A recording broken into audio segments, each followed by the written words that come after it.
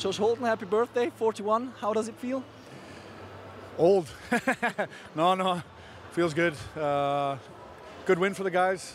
Fun atmosphere in Zug tonight, so it was a special birthday to get a special win. Well, it's fun to watch Zug, even though you have a lot of injured players. Well, Diaz didn't play tonight. Toby got injured. What happens? Yeah, this is part of sports, right? Part of hockey, the injuries. And throughout the year, we've kind of had to battle as a team. And I think the guys that have had to come into those new situations, new roles, and kind of step up have done a great job.